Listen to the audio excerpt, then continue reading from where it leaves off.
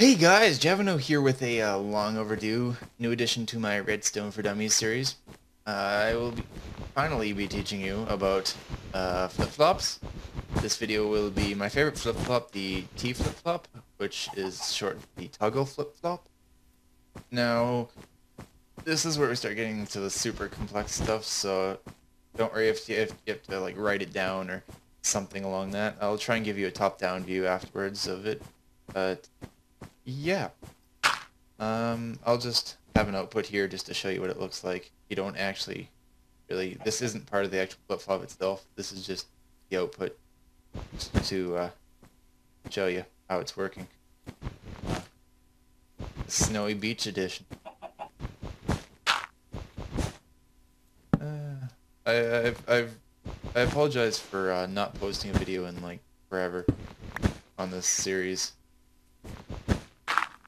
I really don't even have any excuses. I've just been busy with school and stuff in general. I haven't really been posting many videos in general at all, so I apologize for that. And that is one, two, close. I'm doing this all by memory, so if you're wondering.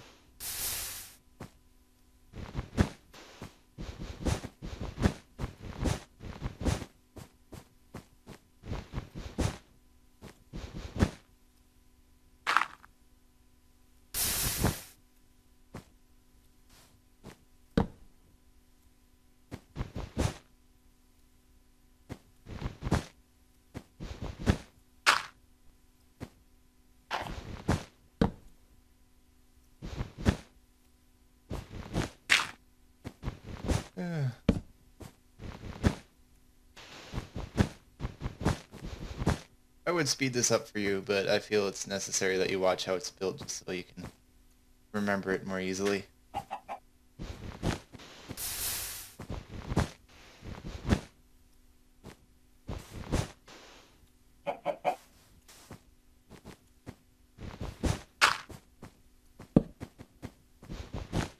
As you can see, it's a fair bit bigger than the other stuff we've done in the past. But yeah, I find it's worth it. I've used this a lot, this particular flip-flop, more than all the others. It's extremely useful.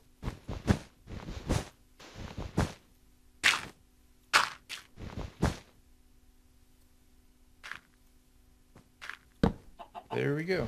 Now the input's a bit weird. The input is actually a NOT gate, so you can kind of think it could still work if you do it like that, but I always do it like this and just invert the input the way I want it. And that looks like everything. So now you'll see when I watch the output, that torch right there. So I flip the input and it stays like that. I put another one down, it switches. When I remove it, it stays like that. Put another one down, switches.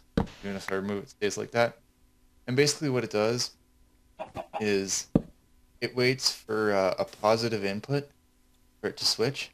So you'll see it's positive, so it switched. But if it gets a negative input, it won't switch. It waits for another positive input, and then it'll switch the output. Now, you're probably going to have to think about this to find uses, but I've been using it in my 7-seg display, which I really should continue working on. I've kind of halted that project for a bit. But how I'm using it is I have 4 of these linked end to end, and if you don't really know how a binary counter works, you won't really understand, but it's basically a binary clock because it takes every second switch of input, so it's kind of hard to verbally explain. I would have to show you. I'll probably do that in I tried to do that in one of my earlier 7-seg display videos, but it was probably extremely confusing. So I will probably not explain it again. But yeah, here I'll give you a bird's eye view of this thing.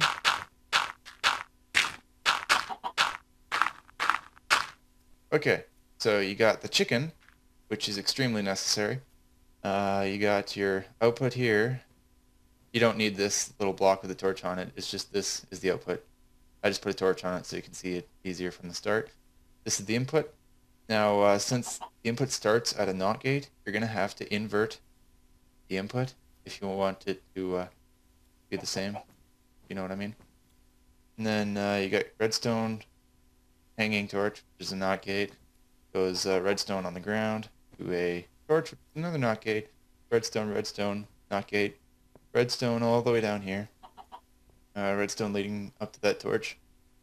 Redstone down here, down here, down here leads to a NOT gate. Redstone up here leads to a NOT gate. Redstone, redstone, redstone, NOT gate, redstone, redstone. Now, this doesn't just go to the back of this torch. It actually goes over top of the block, which is different from all these other ones. So keep that in mind.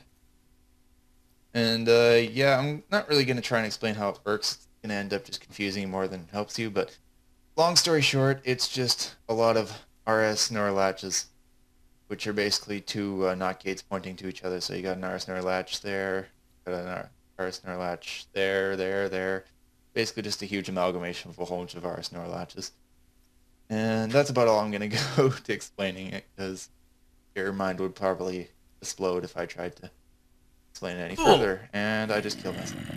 But that's about it for the T flip-flop, the toggle flip-flop. Thanks for watching.